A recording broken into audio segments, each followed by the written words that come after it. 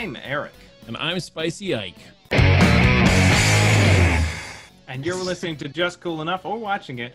And for some stupid reason, they decided to do this hot wing thing. I don't know. We didn't really talk about what this is. We're just going to eat hot wings and do the show and see what happens. I don't know either. This was up to, like, last week after we got done with the episode, I was like, Ike, you figure it out. And then Ike sent us a message and he was like, go buy some wings. And I'm like, all right, well, I'll buy some wings.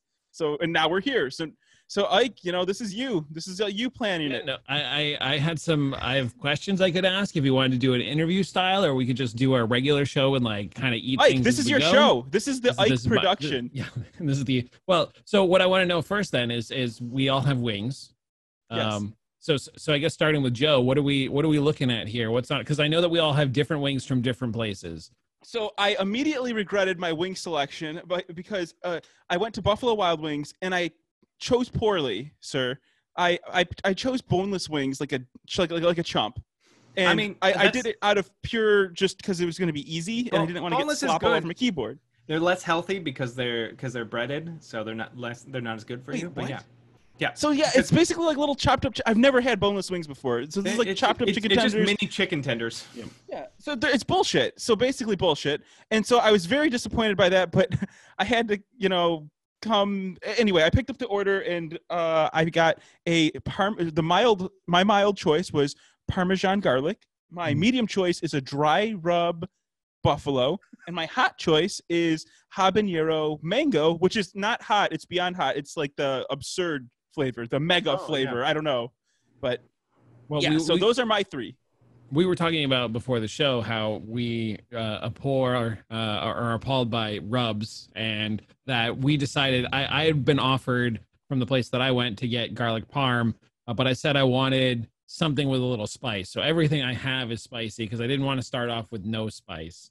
Oh, okay, but I will say like no spice. Your garlic parmesan though is one of my favorites when I do go to Buffalo Wild Wings. So you're gonna like that. I'm a newbie. Like when it comes to Buffalo Wild Wings or just wings in general, I really don't eat them a lot. Clearly, I would have picked bone-in wings because I feel like that's what when my friends when I was first started we would get Wingstop because we would go meet up Wednesday nights, get high, and get Wingstop or Popeyes. But one of the first nights they're like, let's go to Wingstop. And I was like, I don't think I like wings, but whatever. I showed up and I realized at Wingstop you can get boneless wings and you can also get chicken tenders. I was like, oh. And it's the same flavors and stuff like that. It's just I was like, oh, then yes, obviously yes. I love this then. Well, I wish it was like a full chicken tender, not just like some scraggly little chicken. Like it's like a fake ass chicken nugget. I'd rather have a chicken. It's a lopsided chicken nugget. Yeah, and you get one part that's super breaded. I don't know. Anyway, I'm here for the spice. So. And Eric, what do we got on the plate? Okay, over there. So I didn't realize the amount of wings, but luckily I had to order more. So for my sister, and she didn't eat all hers because I ordered her a bigger thing. So I'm starting off with the mild, which is the mild chicken tender from her, and then my two choices are the same I had last week. I got mango habanero is my next, which is a big jump from mild, and then atomic, which is their hottest.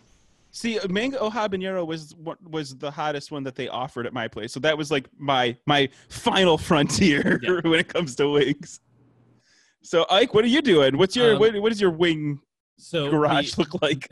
The place that I went to is a local joint called Boneheads, and they have specialized in really weird flavors. Breakfast at Tiffany's, which is I think it's syrup. Tastes like with sausage with bacon on it, and they douse it. They have a s'mores where they dip it in chocolate and put a little marshmallow on the outside. But I told them, I was talking to the guy, I was like, listen, I need some help on where to go with it. I'm looking for kind of a mild, medium, and hot. And so he's like, well, the hottest one we have on the list is called Hell's Bells. So I was like, sure, I'll take that. And then he was like, a good middle of the road. There's one that they call going the wrong way. No, on the wrong side of the road. That's what it is. On the wrong side of the road, which is kind of it's supposed to be kind of a spicy, sweet and sour sauce. And then we talked a little bit about garlic parmesan, but I said I want a little spice, and so he's like, well, we go buffalo, but I'm like, yeah, I mean, I want something a little different. So he ended up introducing me to Country Roads, which is I think it's a honey sriracha. So Interesting. So I like that you went like with the local pick. Like I was trying to get like a like something like somebody could eat along with us, like the Just Cool Enough eat along, so people can like. And I think between Eric and I, like we have like the local or like the national brands, like because Yeah, definitely. Like those Wingstop, Buffalo Wild Wings, those are everywhere. I mean, I so would if you have wanna gotten eat along with us. There's a local joint that opened up not far from me, but I think they're closed because of COVID. I don't know. I don't think it's a big brand. I didn't see like maybe it's a franchise. It looks like it's a franchise, but a franchise that I'd never seen before. So but I think they might not be open right now. So I was like, I don't know, and also I don't want to leave the house. I did have a thing where I got nervous because I'm not like super spicy food guy. I like buffalo is not going to be a problem for me, and I eat like Indian and Thai food, but like Americanized, right? Like I always order like medium or medium plus, and medium plus is kind of pushing it for me. So like I got nervous when I was like, oh my god, I have habanero. I don't think I've ever had a habanero pepper, so I got scared. And because I got scared, I ended up I was like, where do I go to get milk on the run? And I'm trying to think like, where do you get milk on the run? I don't know. There's no place to get milk on the run. So what I did is I stopped at McDonald's and I got a bunch of jugs of child's milk here. And I also got some chocolate. That sounds wrong. It's jugs of milk that are for children, not jugs of children milk. I'm not sure. It could be child milk. So anyway, like these milk jugs, it says glug glug on them. Anyway, so I got a bunch of them and I pulled up to the drive-thru. I'm like, oh shit, what do you do in the drive-thru? Are you supposed to wear a mask? Like, what's the etiquette? So I put a mask on and I'm like sitting there like fumbling with it like a jackass, like put the mask on, and the lady's like, are you the guy that ordered all the milk? I'm like, yes. And like, here's my credit card. Here's your $12 for like 6 tiny ass milks. Like, where's all the children in his car? I don't understand. I know, right? Like you can tell, like they gave me a bunch of straws. Like they gave me a ton of straws. And they're like for the party that you're bringing the milk back to. Yeah, the milk. It's all for me. So I got scared because I was like, I need some of that stuff in the milk that kills the heat. So just in case, I don't know. It's gonna sit out for an hour, but I'm still gonna drink it. I don't care. Well, let's pull the trigger and eat the first mildie, the mild wing. Mm-hmm. Let's go. Dude, this is weird eating on camera. Do I just pull the whole thing in my mouth, or do I like lick the tip a little bit? Well, it depends whether they want to put this on our fans only. Yeah, you lick the tip and then you stick it as far back as you can. Oh god, these are so salty. Okay. Hey editor, cut all the chewing out. This is gross. No. Leave it in. So now what's your initial take on your, I know Eric's is buffalo. What do you got? I mean, it's just buffalo, but you like it? Is it? It's like it's fine. It's barely any heat. So it's the mild, yeah. So like I put sriracha on a lot of things, so it's not crazy. Joe's already hitting the water, and he's on the garlic parm. I made a little miscalculation because I used the same fork to get everything. So it had a little bit of heat from leftover. I got a little bit. Else?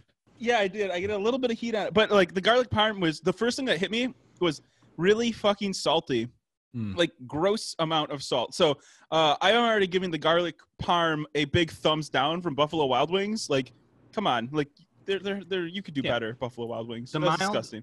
The mild, it's I mean, it tastes like kind of like a really light buffalo. I don't know, maybe this one was just not heavily done, but like my sister who like used to like hate spicy stuff, like started making like buffalo chicken stuff, and like hers is always like a little spicier than this. So like I'm like, I mean it's fine. Yeah. This doesn't even register on the spicy thing. Like it has like the spice of like some pepper. Some fresh cracked pepper, but the most overpowering thing is just salty, gross. It's not a good taste. So 2 thumbs down. Ike, how's yours flavor going over there? Are you in flavor time mine's yet? A little bit hotter than a buffalo for me. I've had some like buffalo chicken wraps, and they're fine. This is a little bit hotter than that. I tried this like. It was the only one that I tried before. Like I didn't eat one of the wings, but like I had finished like putting them out, and I like licked my fingers on this one before we started. So I expect a little bit of heat, but it is, now that I've eaten the whole thing, it definitely has a little more heat than a regular buffalo sauce. Yeah, but It's pretty good Mine though. tastes like a home ec class made these. Like it was like their first wings. It was They just really like, slathered on the salty. yeah, it is. It's just All kind right, of well, gooey, kind of gross. I am not impressed, but I have high hopes for the Buffalo Dry one that it might be okay. And if not, I have blue cheese and ranch because I'm from the Midwest, so of course I have ranch and blue cheese. And also, what can I say? They gave me a bag, a sweaty bag of vegetables. yeah, you got to keep them fresh, Joe. I mean, clearly, I don't know what I'm doing when it comes to Buffalo Wild Wings. Is this focusing? Focus, please, camera. So my other question for you guys, and I'm gonna get another wing here in a second. Same level of heat because I think we all have 7 wings and we have to get through them all. Okay. But my next question for the both of you is: I know that I've talked to you guys in the past about how you got started back in the day at WoW Radio, but like I guess the other quick question that I wanted to kind of couple with that I don't think I've ever asked you guys is what made you decide in the first place that podcasting seemed like a good idea to you? Ooh, I remember because I did a lot of theater in high school and stuff, and I remember I just started playing World of Warcraft because I think my dad gave me a gift card for Amazon or something for my birthday, so I bought World of Warcraft in a free month. And I got really into it, and then BlizzCon happened, and I watched the WoW Radio stuff, and I was like, these guys are great. And then they were looking for people, but at the time, I didn't have any friends. All my friends from high school moved to college, and and then we moved just one town over, so I didn't know anybody I lived with, and it was a lot of young families, so I didn't there weren't kids my age, so I was just at home playing World of Warcraft with no friends. So I initially started WoW Radio stuff when they were we're just looking for people. I was just I think these people do fun stuff and I would love to be a part of it. I didn't even have any plans to do a podcast. I was actually forced into podcasting. I didn't want to host my own show. They made me do it. And then eventually I started doing it more and more and more. But I think a lot of it was because I didn't have any friends. I put on a bunch of weight after high school, and I just felt like garbage, and I didn't think I deserved any of the. I was like, I'm not good at this. So I was actually forced into it, and then I started enjoying the production side of it and doing it and getting better at it. Wow. So you got a whole thing that happened. What about you, Joe? Well, I was gonna ask a follow-up question to Eric. It wasn't anything that was you weren't oh man, I love broadcasting. Were you in any clubs or anything like that? No, I was in high school theater. I did plays and stuff, and I did think I want to be an actor or something like that. But actor. I lived in Northern California, which might as well be might as well be as far away from Hollywood as Michigan or Rhode Island. So it's I don't fucking how do I even get there? What do I even do? But I remember when I was in WoW Radio, I had this idea that I would get a job in QA in Blizzard, and then work the night shift and live in Irvine, and then drive to LA in the days for auditions and stuff like that. That was my plan. Gosh. But yeah, the plan was always to get to Los Angeles. That's interesting. Oh man. So for me, I started listening to podcasts because I got an office job. And I was looking for things that I can listen to throughout the day that would kind of give me a daily news updates. And so I was on cnet.com and I saw that they had a show that was happening every day called Buzz Out Loud. And I was really excited by that show. And also, so that was a tech news show hosted by a guy named Tom Merritt and a woman named Molly Wood. And I follow both of these guys today. Actually, you can hear Molly Wood on Marketplace, and she does her own podcast called Make Me Smart with Kyle Risdall. And then also Tom Merritt now has moved multiple places, and I followed him too. And he does a show called Daily Tech News Show. And so yeah, both of those those people inspired me to start podcasting. And then I was listening to tech news and I'm what else is out there? And I found these really fun gaming shows and everything. And then I kind of stumbled over, I just searched World of Warcraft podcast and found WC Radio. And that's how I found WC Radio. But even before then, I was making my own show called, I don't even want to say the name of the show, but like I was making my own tech show, kind of copying Tom Merritt and also Leo Laporte with This Week in Tech too. So like but even before then, I was always involved with like production, but it was more video production through like high school and middle school. Like I went to like TV stations, and I just really liked the whole broadcast everything.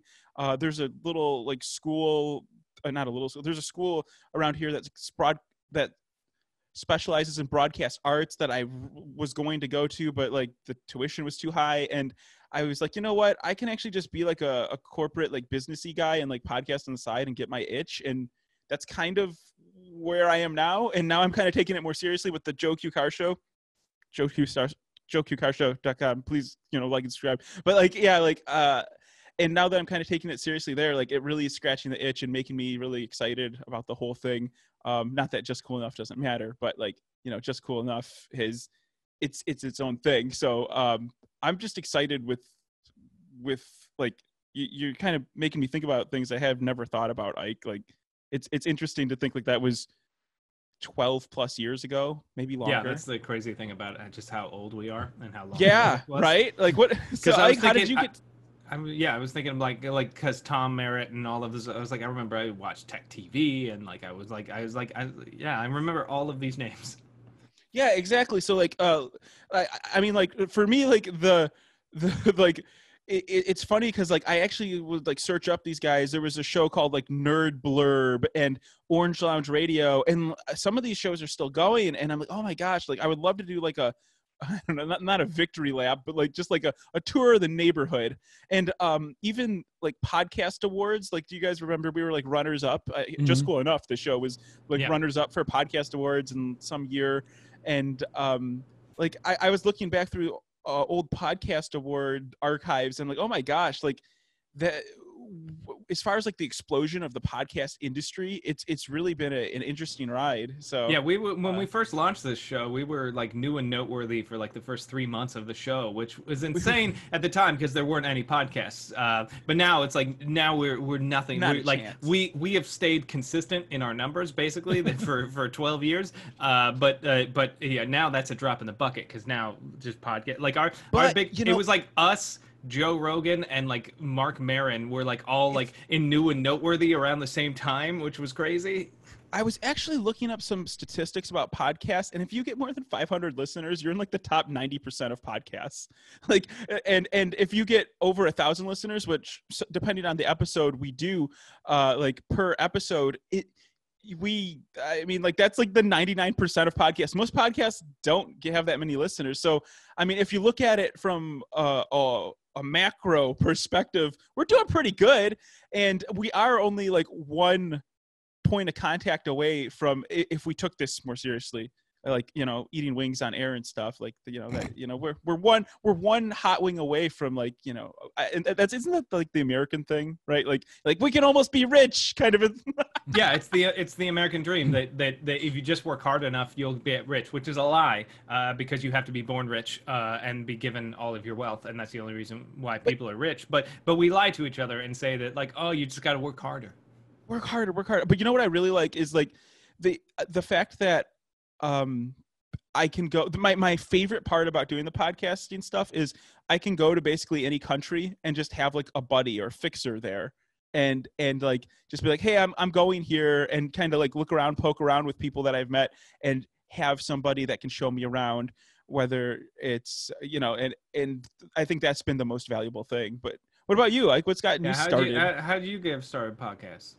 I think mine follows the same story as how I got started with WoW Radio, because I didn't have a cell phone for the longest time, and then I ended up getting my parents bought me a flip phone, and then I worked my way up because they're like, we're not paying for texts, so I ended up getting like an iPhone, but I'd also gotten an iPod Touch back in college. So for a while I was like, yeah, maybe I'll start downloading like what's out there, and kind of to follow Joe's lead, I was like, I'm going to look at what World of Warcraft is for podcasts. And that's where I found WoW Radio. And then I remember they were doing the whole, hey, if you're interested, send in something. And I know I've always brought up the fact that Rob and I never took the idea seriously about getting on there. Like we were like, this would be really cool, we probably won't get it. We're not going to take it seriously, but we're going to try to go for it anyway. I remember And- like I remember that was the audition best. process because like we got submitted a bunch of stuff and most of it was hot garbage. But I remember Slanik was like, do you hear these? Because yours was a parody of Octail and Hordak, and Yeah, he's Dunk- like these fucking guys. Taylor Morslack. Yeah, are literally just making fun of it, and they're like, honestly though, they're probably pretty good. We should probably get them. But like, he's like that doing that made you stand out of the crowd. And It was and funny, it was that part of like taking it seriously because of the content that was in there, but also not taking it seriously because we couldn't take it. We just couldn't take it seriously. We didn't want to go in with like, we're going to present like blah, blah, blah, blah. And we're just like, we're going to kind of go with the flow and see what happens. And like, why not try to rip it off? Because worst case scenario, they just say it was too ridiculous and they don't call us back. But So- like, yeah. I remember being like, I wasn't like a decision maker during that, but I was like people talked to me because people do. But like, I remember that process of like, when that happens, like something like that, like you're like, this person has personality, and that's all you're looking for in those auditions. You're not looking for the the best information about World of Warcraft. You're looking like, does this person seem like they have their shit together and have an interesting personality that I want to listen to more of what they're saying? And I think that was the big driving factor for like when I listened to Octail and Hordak back in the day. Like it definitely had that wrestling vibe to me in the sense that like they don't necessarily always have to believe what they're saying, but they're saying it very charismatically so that you're buying into it regardless of whether or not they believe it because they're selling it to you in a really interesting way. And so I always liked that kind of wrestling feel from Octail and Hordak, that they were able to cover things. And I know that we tried it in Warcraft Anonymous. I tried it once and I couldn't because I ended up reneging on everything that I had said because I was like, I can't stand behind what I'm saying because I don't believe in what I'm saying. It's But a I hard did feel thing like to do to Octail- argue. Yeah, to argue the other point and make it entertaining like that. Mhm. And they were both a master class at it. So I'm gonna go That's ahead good. and hit the next wing. wait, Yeah. are you going up a spice level here? Because you said you ate a second Well, wing in our chat here. So I what? know, what's but I going think on? you guys had 7 total, right? Each of you, Joe, you Yeah. have. Yeah, but I don't need to eat the exact same. I just want to make sure I'm at the same spice yeah, level. are we Okay. going up spice? Yeah, We're going up a spicy level. So I'm thinking we're gonna go up a spicy level, eat 2, and then I'm gonna top out with 3 on the hottest for me. So that'll bring it to 7. Okay. Yeah, whatever. All right, let's spice you- it up. Spice it up. All right, I'm gonna watch you guys eat, and then I'll cover your guys eat. I'll do the play-by-play while you guys Hob take bites. for me. All right. So Eric's going mango hob, which is my spiciest. So he's like a man of great taste. And Ike's jumping in here. What does he have going on? Oh, he's just slamming into that one. Wow. Sweet and sour, spicy, Sweet and sour. So there you go. All right. They look like they're enjoying it. Eric, you're a fan of the mango habanero. It's nice. It's nice. Right. This is the second time I've had it. Last week I got the same order of atomic and mango habanero, and I actually went down. I went atomic first and then mango, but the mango's good. It's got a really nice heat on Do you it. need a paper towel, Eric? Like you got to come I- prepared to these things. I Okay. know. You think I don't bring a bunch of napkins? You were just You sitting think there I with your don't know proper- hands. I was worried you're gonna like touch your eyes or something. Listen. I know what I'm doing. That's why I'm sticking with my right hand for touching wings, and my left hand doesn't touch the wings. The left hand is for touching other stuff. Yeah. Your left hand's always free for things. Like, how was your wing experience over there? Mango You got, hob like is a sweet. solid. It's a solid. It's a good higher end one. Like it's got a nice. It's not overwhelming, but I tend to eat spicier foods than your average white. So it's good. It's good. I like it. All right, all So right. I- So I think I had the I had the order correct, but I had the flavor wrong. The first one was sweet and sour with some spice, and that was pretty good. Like I said, it was a little bit more than a buffalo sauce. This one's a honey sriracha, and I gotta say, like I took a first bite and was eating a little bit of it, and I was actually unimpressed by the heat because it wasn't even hitting the last wing.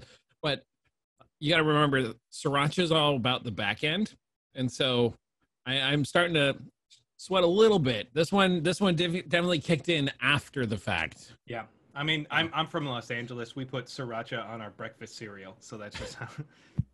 so I never thought sriracha was like hot. It's- Whenever I have it, It's not kinda like, crazy. More of like It's- a sweet, like tangy almost. It's yeah, it's not crazy hot sauce, but it's like the standard starter for most things. Like here, it's like if you have hot sauce, it's either that, or I mean, it depends on the restaurant too. But yeah. We got the. Oh, I was well, gonna I was going to say say, you have. go for it, Joe. Nope. by Okay, all means. no, I mean you were talking about hot sauce stuff.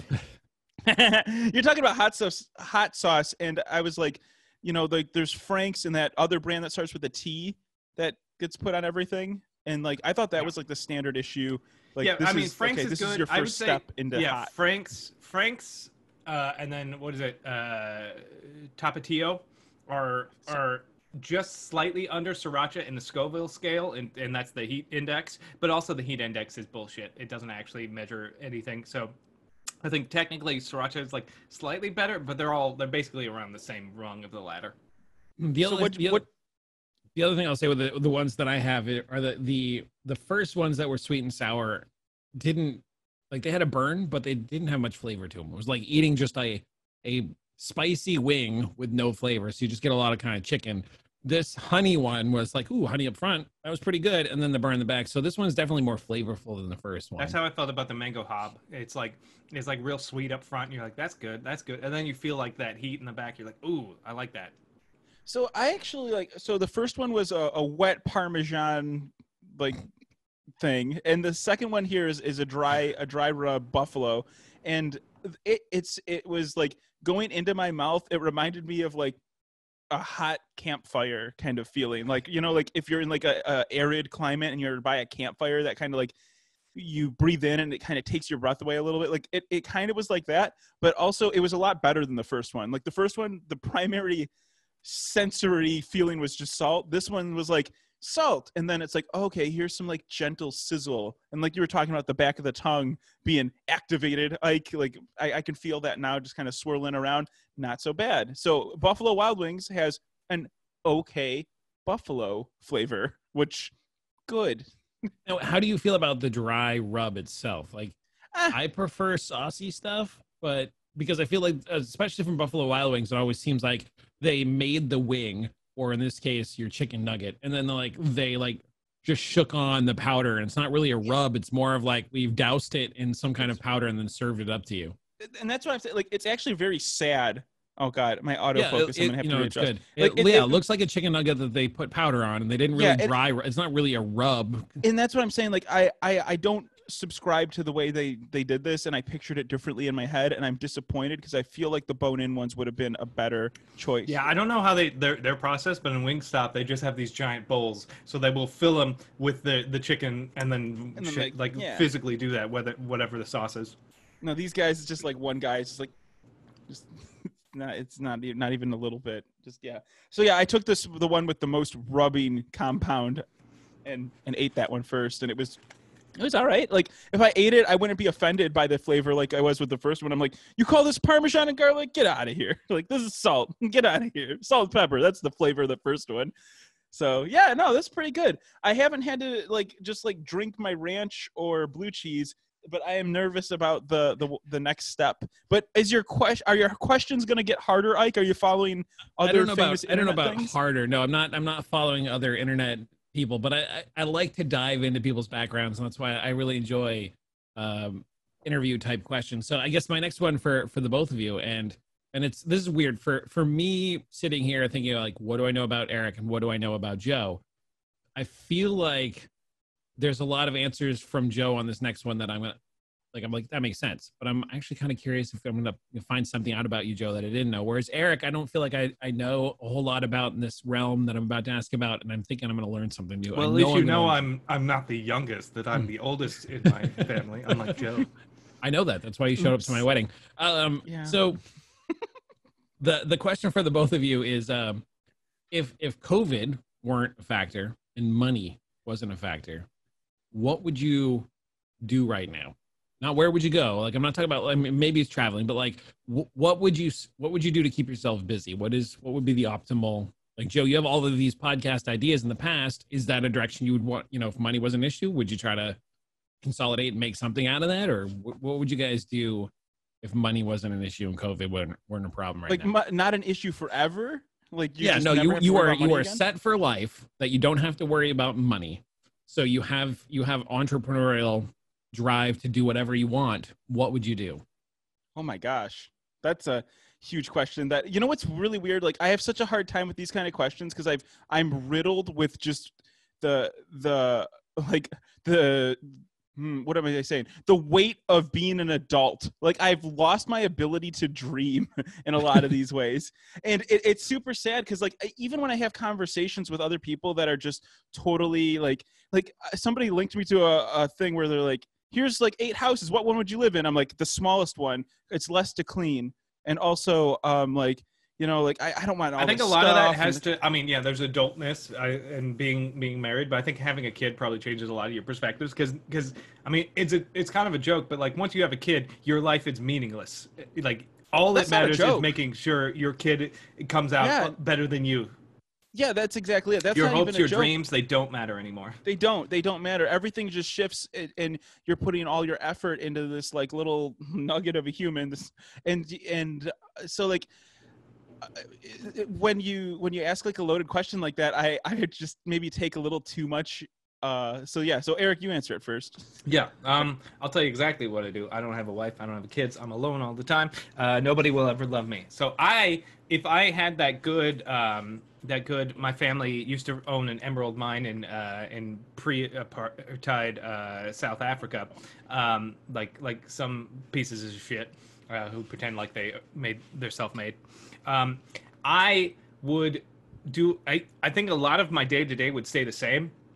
I would own a house somewhere that would have multiple rooms, so I could have like my own room for streaming, so I could have like a nice setup. I could do like kind of a production thing. I would have like all the production stuff to do the streaming stuff that I do, but be able to do it the best way possible. But the biggest change would be I would have somewhere probably not maybe on my property or maybe somewhere else. I would have a workshop for doing a lot of things, but primarily I would love my own blacksmith workshop, and just to be able to start doing, because like there's not a lot of opportunity in Los Angeles. There is a place where I can do it and I can like a workshop, but it's hard. I mean, with COVID, I can't. But like you know, it's not a very big workshop and you have to pay to do it. So I would love to have a workshop where I could like, you know, just like do some blacksmithing and get better at it, because I really enjoy doing it and it's very fun to work with your hands. It would probably, you know, double as like wood shop, you know, blacksmithing, painting, like any like general like workspace for like building shit. Like a creative space for, like you said, constructing stuff. Like, but I don't normally. I never see you create anything with your hands like that. Like, you went to the I never have the blacksmith opportunity. thing, but like so you're like, if you had like a little shed, would you go be like out there just like clanking metal pieces together? Yeah, I really like it. It's very, very satisfying. There's cool. something about taking a inflexible piece of metal and heating it to a point where we're hitting it with a hammer, dents it, and like you're hitting butter. Like it's insane. Like when you realize the power of like being able to like take like a little piece of metal and turn it into something like this. Like, Now, was really that one cool. that you made? That I was, remember you. Yes, I made this. I mean, it's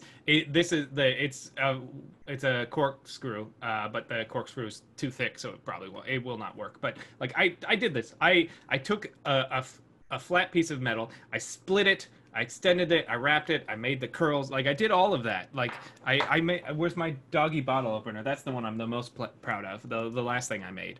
Like look at that. That's cool. Yeah, exactly. That's really cool.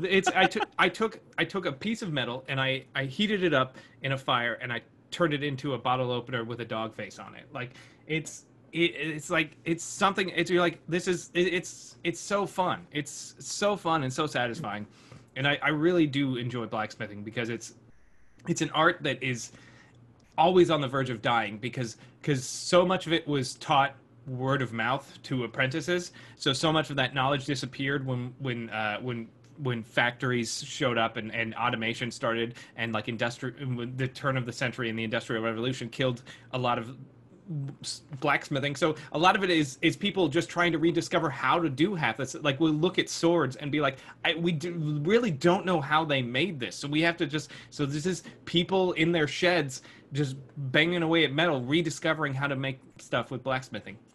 And it's great. If there's an apocalypse, I can make swords. And so this is exactly what I expected from Eric. Like there was something I definitely learned something about you. I know that you've done it before, and I know that you enjoyed it. I really like didn't know working it was with my the level hands. that you were like, I would want it in my backyard, and I think that's super awesome. But the art teacher in me too wants to be like, now that I know you have this creative like side to you, I want to see more. Like I want to, and it doesn't Right. necessarily I love for to- me. It doesn't yeah, have I to love- be just metal stuff. I'd yeah. love to see. I love creation. I love it's like that's why when I was doing that basically the 10 years after high school till I moved to Los Angeles, I didn't have any friends. I didn't go out. I didn't do anything. And I would get to these points. That's why I started I used to do the video game reviews on Just Cool Enough, because I was like, the podcast, we'd been doing it for a few years. I was like, this was scratching my creativity itch, but now I'm just showing up and talking. This is not creative enough. I need to do so. Like I always need to be working on something and creating things. Otherwise, I don't know what it is. It's just like I just feel I get depressed and I feel bad if I'm not actively like making art in some capacity, whatever it is. I guess I shouldn't even say that I didn't think about the creative side. I guess again, the art teacher in me thinks visually like you made something, but you've also written books in the past. Yeah. It's not necessarily always been about drawing or creating in the sense of you have a physical. I can't tangible draw. I object. wish I could. That's my biggest regret, is that I don't have the ability to draw. I could get better at it if I practiced. You know, it is a skill that one can get better at if they take the time. I'm lazy, but yeah, I just like creating in every capacity, whatever it is, whether it's writing, whether it's acting, improv, blacksmithing. You know, it's just something. I like doing art. I have a physical need to do it. I can't explain it, but I just physically feel worse when I'm go too long without like making things. And cool. I feel like Joe might be in a similar vein because there's never been a point, Joe, that I haven't known you to have at least 40 different ideas. You may not be acting on them all, but like, and I think that was the biggest shock when we started to kind of close this down for the first season was like, I know that wasn't going to scratch an itch for you. I knew you were going to come back to podcasting in some way because I knew that you have a creative outlet that you need and you are not capable of not having 40 ideas. That's true. Yeah, I think that's one thing that comes with age and the constraints of time is like you really got to prioritize where you're putting your effort in. But yeah, so for me, it's a difficult question because I'm of two minds of it. Like part of me is like, okay, here's the plan. I'm going to buy seats in the House and the Congress. I'm going to buy just enough to like lock up everything. Like 5 or 6 seats in Congress, maybe 20 seats in the House. And I would just railroad anything I want, stop legislation or get legislation going through. But my 20 people would be bought and paid for. That's what I would do. And I would fix things for America. But so yeah, that would be my big picture thing. You know, like, and I mean, if I could buy everybody, I would, and just like pull the strings behind the scenes. That's what I would do. But anyway, so like unlimited money, unlimited funds. A rich oligarch with unlimited funds paying the American legislator to push through their own ideas and agendas. That sounds so far-fetched.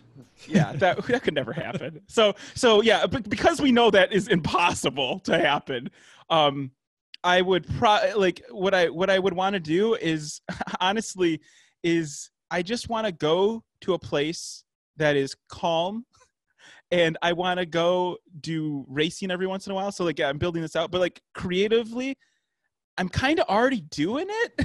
So like, this is the thing. Like I love team sports. I love building and interacting with people and talking with people. I guess if I had unlimited budget, the Joe Q Car Show would be bigger than you would pay someone to market it. You could pay the advertising. You would push it out.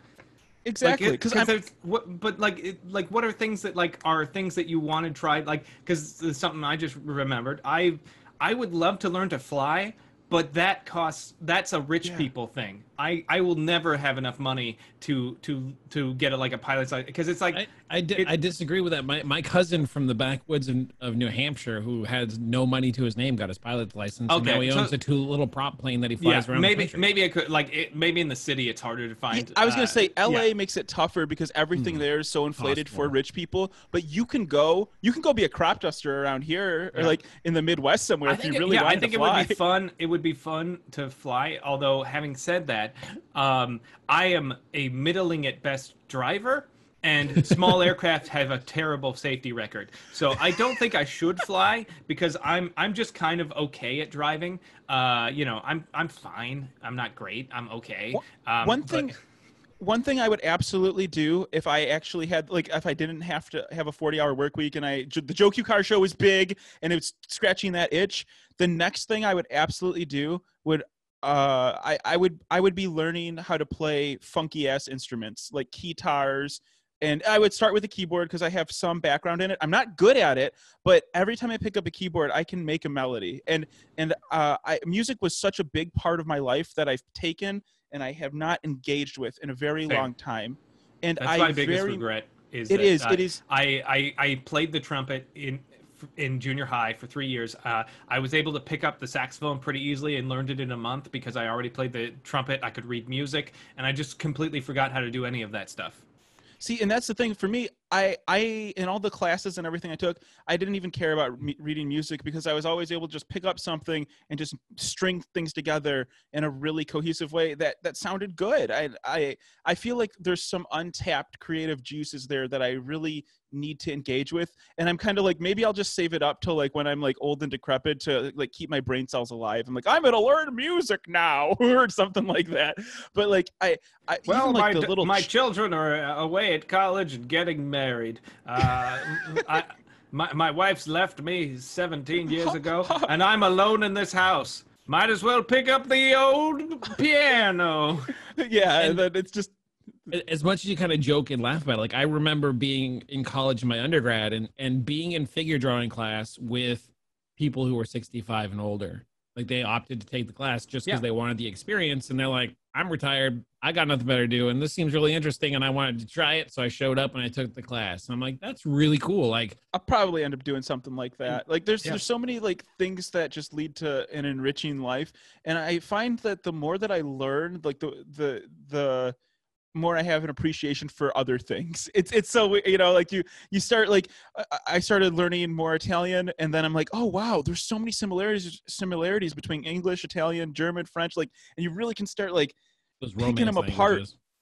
Yeah, right. So like there's and so I'm like, oh, this word comes from here, and you can just and I feel like the same thing is with music. You're like, oh wow, that tone that's happening, like it's used all the time here, and here, and it produces this emotion. And that's what I really love, the amount of emotion and feeling that a good song, you know, like how many things actually like you can listen to 2 minutes of and like well up or just be so excited by or just have an emotion. Yeah, I mean, a lot of it are tied to memories and stuff like that, because I can't listen to there's a song from Avatar: The Last Airbender where the voice actor who plays General Iroh sings a song called "Leaves in the Wind," and it's like it's like maybe like 20 seconds of him. He's not very good at it, but it's the emotional thing of like the emotional arc of that episode, and also the emotional arc of that was the last recording of that voice actor before he passed away. That was the last time he was. So it's like the double like emotional value of that. I can't hear that without like welling up. Yeah, and that's what I'm saying. Like what a song captures is so special, and to the point where if I'm in like an argument with somebody or I'm having like really bad feels at something, I turn off the radio because I don't want a song to be sullied by a bad memory. Even if it's a sad song, I don't want it to be associated with that, because for me, and I think for everybody, I think it's ingrained in humanity. Like a beat, a melody, a chord, it all plays on a primal level. So well, it's funny. It's fun. Sorry, No, go ahead. I just was gonna say it's funny how like, because we all have like certain songs and certain sounds sound a certain way, but that's because of our history of like where those were played. Like the only reason why like the Imperial March sounds as menacing as it is because of 100 years of people writing music that way has inferred it. So we assume it's like if we decided that was a funeral march instead, 200 years ago, then that song would sound weird. Like why is it a song about death? Like it's you so want to weird. know. So this is actually, here's a weird one. Like one of my favorite things to do once in a while, like when I'm celebrating, is to play the German national anthem and then the Italian national anthem, because when I was a child, there was a famous race car driver called Michael Schumacher, and at the end of the race, after he won, they would play the constructors of the cars, or they would play the driver's national anthem, then the constructor's national anthem of the vehicle, and so it would be his national anthem, Michael Schumacher's national anthem, the German national anthem, and then it would go into the Italian national anthem. And I just thought it was the most. It's like that song, both of those things played together in succession.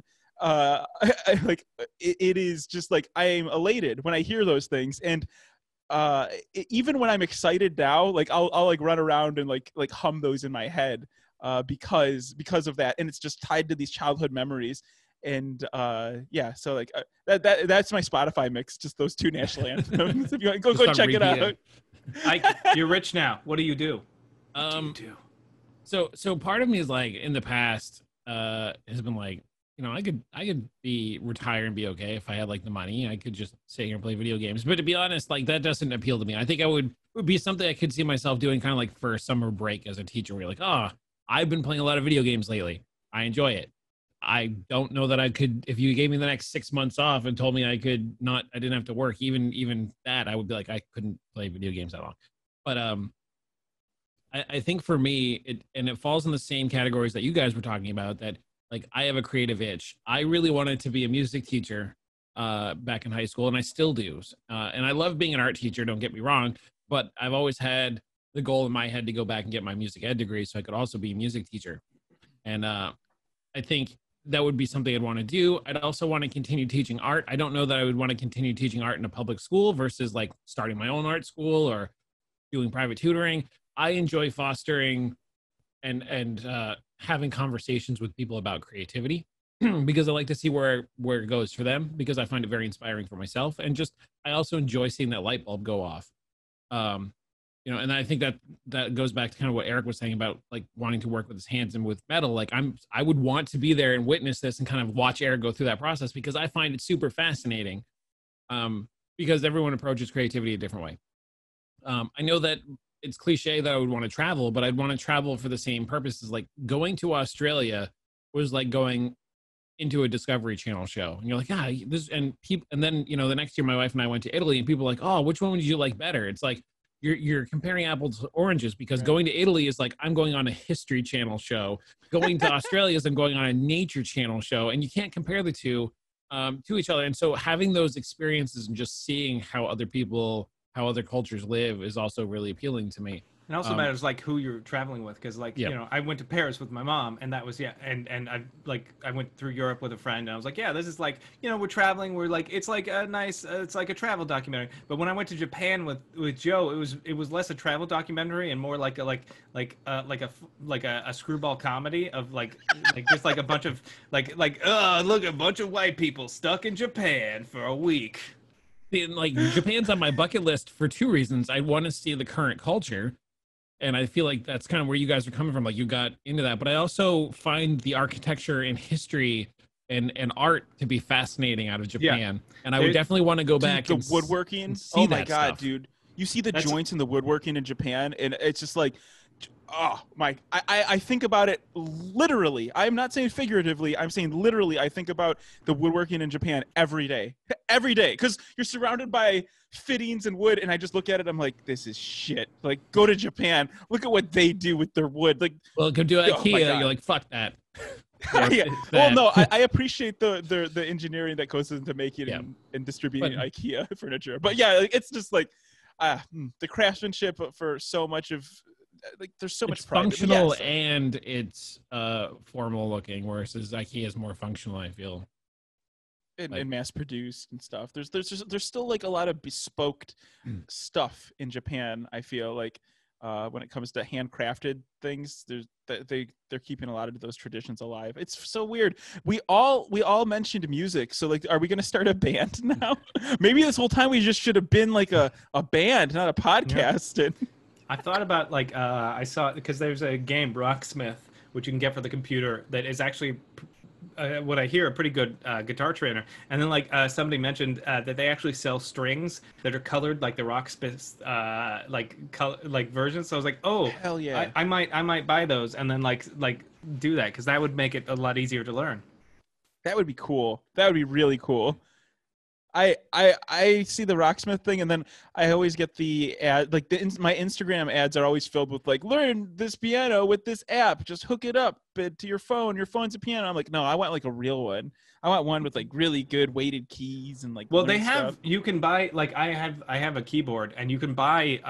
Or actually, I think it's free. There were apps that will listen, that use your microphone to listen to the tones. So you can set up the app, and it'll be like play this, and you do, and then like it will be like, yep, those are the right notes, or those aren't the right notes. I need to get like a decent keyboard and really play around with it, because like even playing with my kids stuff, like I'm just like having so much fun like making tunes and making little jingles and like just like singing to my kid, and just it's just hilarious. It's so much fun. The guitar that came with what is it, Rock Band, claims that it's pretty small comparative to a full keyboard, but like they did claim that it's one of the few instruments in that game that can actually teach you how to play it. Like, yeah, I you're think clearly it's not going that to learn and the the guitar, drums. but the drums and the keyboard are definitely things. Because the drums is just a drum kit. Yep. Right. And so I've been like, oh, it's been sitting there. I disconnected my Xbox 360, but I've been always kind of like, maybe I'll, because piano can lead to a lot of like at least knowledge about music and music theory I think so. Yeah. I really would like to take some more music theory classes. Yo, All right. What are we doing next? Are we ready? Well, we gonna step it up here? I just realized that also they gave me 4 atomic wings, so I got 1 extra wing. So I'm excited about that. But well, what are we staring down the barrel at right now? I got my hottest. This is my hottest too. I bought 4 dozen wings in the other room because they were like, the best way to get four flavors is by buying a dozen a piece. So I was like, shit, let's do it. So I mean, I have a ton in the other room, so I put 4 of each. But how many left do you got, Joe? What are we looking at? I mean, I have 4 wings left, but I'm only eating like 1 at a time. I'm not like sitting here having a meal. Yeah. So I'm doing it for the flavor. I got 4. I've only got 1 flavor, but 4 of them. All right, so we got Eric's got the hottest left. I can make go the hottest hottest. happen. Yeah, let's do it. So We're going hottest. So I can go for this one, Joe, if you want to try it out. I'll talk. Okay. You eat. Okay. Because we got 2 mango habaneros coming in here. And okay. Eric's, I got my milk jug ready. Here we go.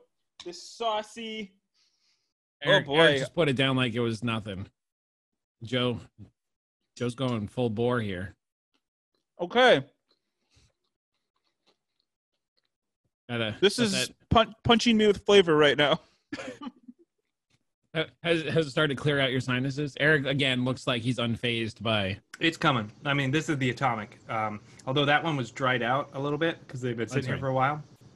Oh, yeah, but the back end of that heat is when it really starts to get you. But, yeah, now, is the atomic one there just straight heat? Like, are you just eating a really spicy... Or is there any flavor? Yeah, I mean, there's flavor. It's very tangy. All right. I don't know. I feel like these ones are not as bad as last week's. So this mango habanero one that I'm having is currently making my tongue feel a little numb. Like, this is actually the hottest I would go and still be able to like enjoy, but I wouldn't eat this with people. Like, I would eat this alone somewhere and just be like, oh yeah, I feel like some spicy food. I get that. But currently like hurting me. Yeah, today was the second time I had the mango habanero, and I think that's going to be my go-to flavor from now on. I think I'm a little sweaty because of this, and I'm going to drink the milk, but like I just kind of want the flavor to sit there. It's good. Like, especially the wetness, and then the it started out like with a real good punch of flavor, and now it's coming into that nice like burny aftertaste. Yeah. So I don't know. It kind of reminds me of like Thai food, but it's spicy, man. I'm struggling through these words. I'd eat 3 of the 4 because I don't know if they were just not as sauced as usual. Now I'm really feeling it, which is great. Yeah, like your mango habanero. I didn't notice very much mango flavor with it. No, it was just like a sweetness when I did it. Yeah. And I think that's nice because like the sweetness, like it's like a little like garnish. It's like, hey, this isn't gonna be that bad. And then like you take a couple bites and you sit there and you're like, why am I salivating so much? Kind of a thing. Yeah.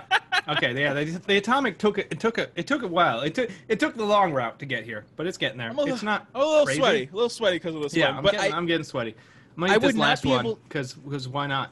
Let's fucking party. I guess I I can go back to the buffalo and see if that even phases me now. But this mango habanero is pretty good. Actually, I kind of rate it the highest out of all the ones I've tasted so far from Buffalo Wild Wings. But like I said, I would not enjoy eating this with other people. I only would enjoy eating this like I'm gonna put on all the Star Wars movies, order some mango habanero, get a jug of milk, and that's what I'm gonna do for the weekend, kind of a thing. But I'm gonna have this milk, and then I'm gonna go back to the buffalo, and then go back up to the mango habanero. So, Ike, how are you feeling over there? Oh God, Ike's face is all red. Yeah, are you okay? Been losing it. He's been losing it while we've been talking. Holy Oh shit. God. Oh God. Yeah. Ike, are you okay? You're disappearing. You're fading into the backness. I pinned you right here because I wanted to show off the red on your face. Like, you're feeling it in a big way. Talk us through it. Let us ride your wing home. Let's go. Don't rob us of this experience. He's robbing us of this experience because he can't talk us too hot. Oh. So, I've eaten the XXX spicy sauce from Hot Ones.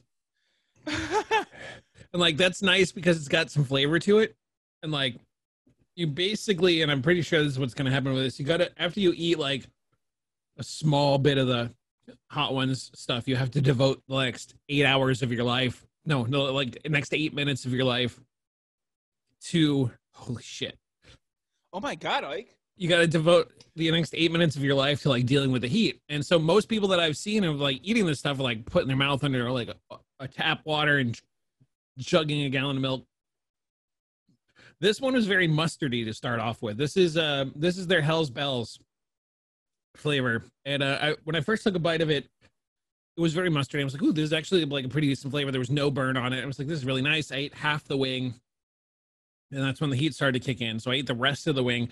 And by the time I was done with it, like, I don't want to touch my eyes, my entire mouth around the outside because I like wiped all of this out here around my mouth is now on fire. It's starting to come down though pretty quick. It still kind of burns out on my face, but like my mouth, I had some milk starting to calm down. So I'm not as impressed with like the heat level is there. Definitely got my eyes watering a little bit.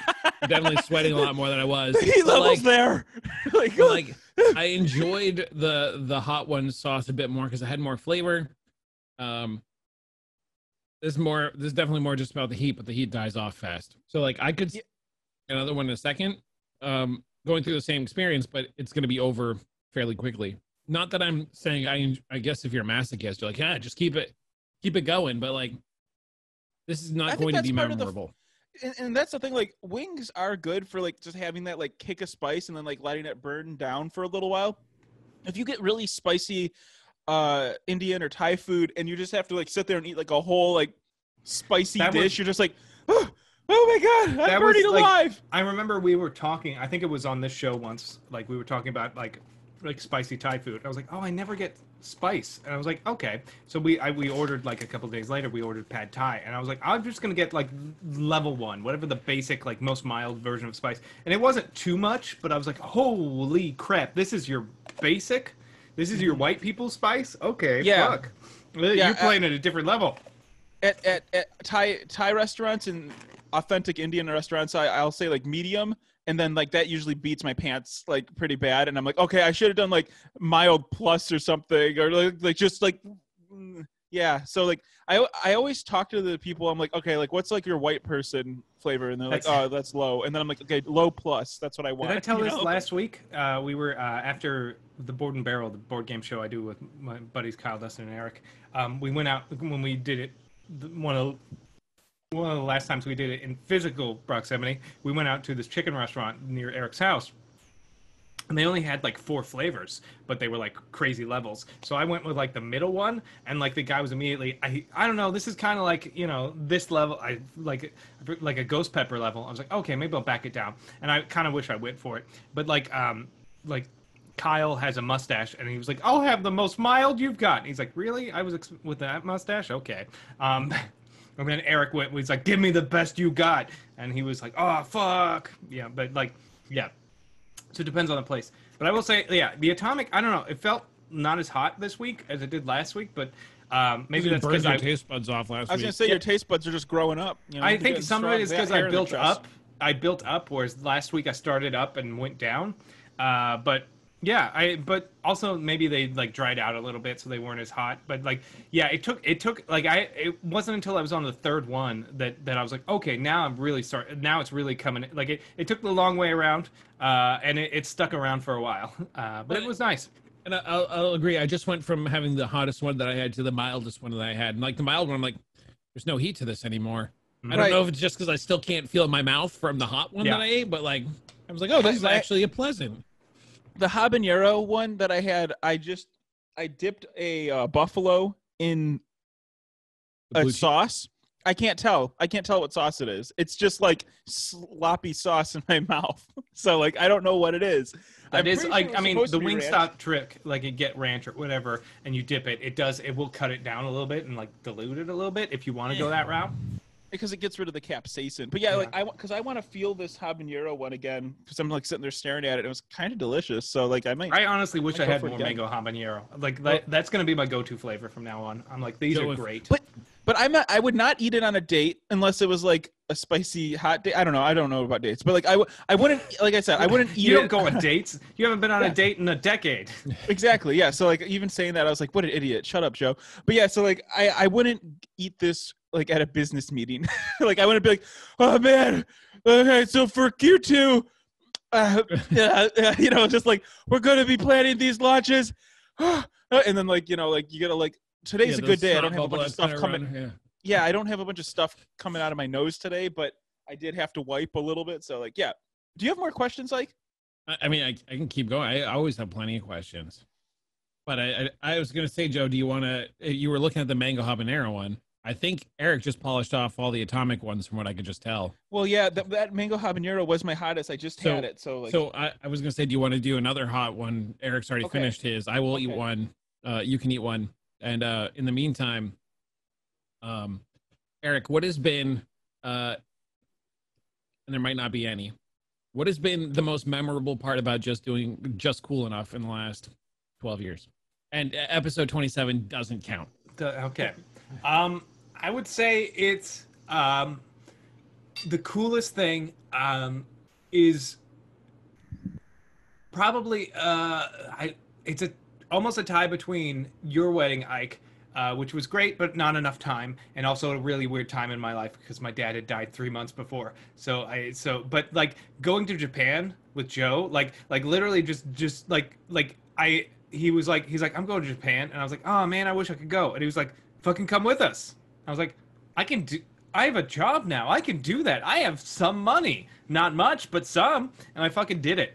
And it was just so, because I did like 4 months earlier. I went to Paris for the first time with my mom, which was the first time I'd done any traveling. I was like, I definitely want to do more traveling. And then Joe was like, let's go to Japan. I was like, yeah. And then I like getting to experience Japan. Like it was my first trip as an adult that was like not with a parent. Not that like going to Paris with my mom was a bad thing, or I didn't have an amazing But it's not time. like a chaperone versus going as a peer. Yeah, but even when you're an adult going with your parents, you're still there with your parents. But this is me going with friends, with people my age, and like not worrying about like, I mean, I love going to museums and shit too, but it's like not having to be like, oh, I don't know, like when me and Atish had a day where it was just me and him, and we were walking, and he's like, you want to go to the robot restaurant? I was like, fuck yeah, I want to go to the robot restaurant. And so we went to the robot. It was expensive. It was like $80 a person or whatever stupid like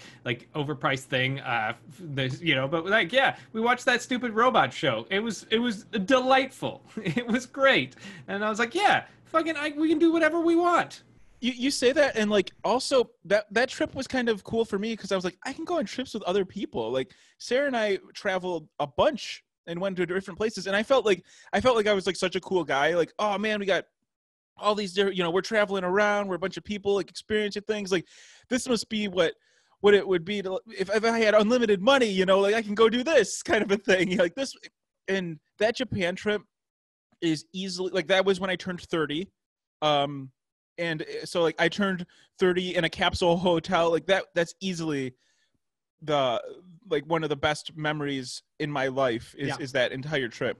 It was And it was one of the happy. It was funny because like it was.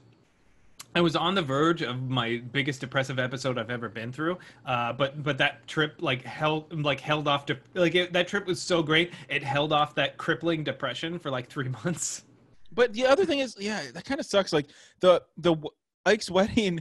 I mean, you have kind of like these terrible things happen, and then you like these terrible lows and these amazing Really highs highs, are yeah. happening. Yeah, like is that strategic by you, Eric, or is it just No. happenstance? No, it just dumb Yeah, luck. he actually murdered his father and then decided to go on the Japan trip. Yeah. God. That way he could experience that low and then hit that high. No, the afterwards.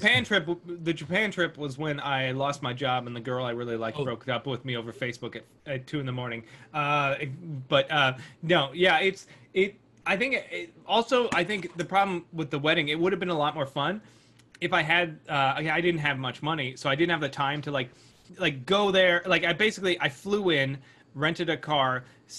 I didn't rent a hotel because I was flying out at like 6 a.m. So I literally flew in, drove to your place, went to the wedding, and then drove to the airport, slept in the lobby because it was such a tiny airport, they didn't even open yet. I just sleep in the lobby and then got on my plane and flew home. So I didn't have like time to enjoy it. Like that's been the biggest. It's nice to have the money. Like that was like, I think that time of my life, there was a couple of trips like that that were like, especially like wedding trips. Like my buddy Eric's wedding in New York was the same. It was flew in, stay over the night and leave the next day. Like now that I have a little bit more money, but not much, I can like make a thing of things. Like one of my biggest regret was when I went to my buddy Eric's wedding in New York, is that he was in upstate New York and I'd never been to Manhattan or New York City. And as I was flying home, I had a layover in Newark and I could see the city from the airplane. I was like, fuck. If I just wish I had another day or two to just go there because it's right. I can see it right now. I can see the Statue of Liberty from the plane, but I still didn't get like. So now that I'm an adult, and with a little bit more money and spending cash, I can be like, okay, I'm gonna go somewhere. I'm gonna enjoy it a little bit and not just try and get the cheapest like flight in and out. You know. I would say, I mean, if I didn't include the two of you in the memory. Like if I have several, kind of like you guys were saying. So I think there was one that stood out for me that had nothing to do with you guys. And that was just, I remember Amanda coming back from school one day and somehow had brought up to one of her students or came out with one of her students that her student listened to Just Cool Enough. And it was kind of weird because it's one of those, like, it starts to make it real because you're like, oh, there's people out there that listen to us. And it's like 7 degrees of Kevin Bacon in a way that they're, relatively close. It's not one of these 1,000 or whatever downloads that we get of our show that you're like, oh, it's just a number. Yeah, like even though it's like you'll get an email or somebody will show up in my Twitch chat or whatever, and you're like, but that's still just words on a thing. It's in a Discord, whatever. But it's like that's a physical, real person. Like, and so that stood out to me. But I also have to say, like, on the flip side, it's definitely having the two of you come for my wedding, and for me, it's going to see Joe. And I think when the two of you came to my wedding, it's still weird going through that feeling that I had back in WC radio. And it's like, these are people that I've listened to for a long time. And I don't even just mean on this show, but kind of that starstruck, like they're here. And it's really cool for me to have you guys show up to stuff. Cause it's the weirdest as much thing. as that we talk every week at the same time, it's like, oh man, but like they're here. It's not just me looking at a screen. It's so weird. Like, yeah. Cause you like every time we've met up in person, it's you're like, what's this going to be like? But you're like, oh, it's exactly the same. It's nothing has changed. It's exactly like we were in in Ventrilo or we're playing World of Warcraft or whatever. And whatever. It's we have the same shorthand. It's not any different. We're not different people when we're together in real life. It's so weird. I'm gonna say that I disagree with you. I think with my experiences with Joe is always what you see is what you get, both on the internet and in person. With Eric, in person is a lot more reserved than I Eric perform. I'm talking more like when we're not like doing a podcast, when we're just like talking, like if you call me on the phone or if we're like playing a video game and not streaming it. Yep. I feel like I would agree. I think Eric's like super thoughtful, and I don't know if that like comes off in your like anxiety ridden like persona you like to put out here, but like the thoughtfulness of what you put out into the world is noticeable. It's all a clever ruse to trick people into liking me. Isn't that weird? Isn't that weird how humans do that? Yeah, because I'm a psychopath. No, we're all psychopaths. That's the thing. You gotta get out of your head about that. But yeah, like it's crazy. Like when you think about, you know, I've spent a third of my life with you guys, right? Like I collectively, you know, we've done maybe even thousands of hours of content together at this point, and I just. When you know Eric and I said the trip, but I think when all three of us are together at your wedding, Ike, I think that was like so cool, and especially your buddy who took amazing photography, Matt Norris. Mm-hmm. I remember the name because he took amazing pictures of us. Like those pictures pop up every once in a while in my Chromecast, and it stops me every time. I'm like, man, like that was such a good, like just what a great moment in my life. I still regret that I miss Eric rolling up in the carpet upstairs, but at least there was that video. But it was your wedding, and everyone stole the cupcakes, so you had a lot to deal with. That was so insane when people just start grabbing them. Like they haven't even given the bride and groom their fucking cake. Don't grab a cupcake. That was really bad etiquette. I can't believe someone. What is wrong with your? And like, I don't know. And we got enough cupcakes for like everyone to have like one. Yeah. And then like the first few people who went and just grabbed like 4. And so thankfully, like the people that were catering grabbed 2 of each kind for me and Amanda, so that at the end of the night when we went to the hotel, they're like, hey, we boxed up some food and we boxed up 4 cupcakes for you because we didn't get to eat any of the cupcakes and we didn't get to eat the cake that we cut. Because all the people you invited are animals. And I was like, oh man, nobody even like told people, like, I'm glad people like the cupcakes so much. But they were really good. We didn't even get a chance to tell people like, now you can have cupcakes. It was just like, oh, they were out there and people just fucking went for it. They went to town. It was crazy. But yeah, it's weird. It's weird how much like when you know somebody so well for online and then the transition to real, like Dustin, Eric, and Kyle, who I've mentioned several times already. When I moved to Los Angeles 8 or 9 years ago, like Kyle and Eric both lived here. And I knew them from online. Now they're some of my best real life friends. And we haven't had to, because of COVID, we don't get to see each other in person anymore. But like the transition from like internet friend to real life friend was so easy to slip into, and so much so that like Dustin, who is their friend from growing up, only moved down to Los Angeles like a year ago, but I forget that he hasn't been with us this entire time. It's like so weird, like, cause we're so close. Like they'll talk about high school with me as if I went to school with them. I was like, bitch, weird? I didn't grow up in Kansas. I don't know what the fuck you're talking about. It is weird how that happens though. Cause like even when I met Brady over in Ohio, he was passing through going to some other content creators like event, and he's like, I'll stop off and talk to Joe. And it was just like such an interesting thing. And because I got to meet him in person, we exchanged phone numbers and everything. I know that he's been out there and he has this like daily Garf cast, and I've become really good friends with him. And I was sitting here talking to him on like Google Duo, and he's like, and I was like, hey, what do you think I should do with the Joe Q Car Patreon? And like, what, just talk, bouncing ideas.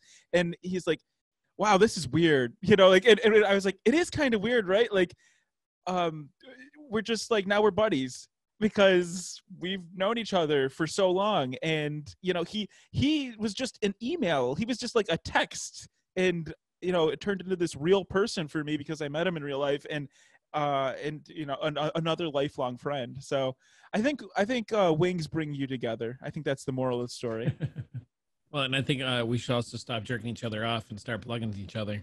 Oh yeah! Finally. Especially because it's like the hot sauce on our hands. You don't want to touch your genitals at that point. So you touch other people's. Yeah. Let them deal with it. That's the really ticket. Weird. Really weird. My plug for this week is a thing that I only found out about Wednesday night when hanging out with friends. It's a series of shorts on YouTube. that I don't understand how I'd never watched it until literally 2 days ago. But it's a YouTube channel called Don't Hug Me, I'm Scared. I think you're gonna love these. There's only 6 episodes currently, and they're all about like 5 to 8 minutes. So you can watch the whole thing in half an hour. And I don't want to talk too much about it because it's just you have to experience it really. But it's kind of like a children's puppet show, but it gets dark, and that's all I'm gonna say. And it's so good. It's so smart. Like, I was so blown away by it. I've watched it twice all the way through already, and I'm probably gonna watch it again right now when we stop doing this. It is so. It's like I watched it and I was like, this so good. Wow. I'm interested in this now too. My plug for this week is, wait, hold on. So it's a puppet show? It's like a Yes. it's like Is a it- Sesame is it- like- Street. it's It's like a Avenue Sesame Q. Street kind of. It's like a Sesame Street style. You know, like there's three main characters. Two of them are puppets, and one of them's a man in a suit who's kind of like a nondescript person monster thingy. But yeah, and you know, it's that's So I is it just like watch the it. Dark Crystal? Like No, thing, or is it- no, no, it's okay. just watch All it. right. Okay, I'll just watch it. The first one's a great introductory. It's the first one. If you don't like it, the first one's 3 minutes and 25 seconds. So give it 3 minutes and 25 seconds. If you don't like it, then great. But if you do, there's only 6 more, and you're almost there. Okay, good.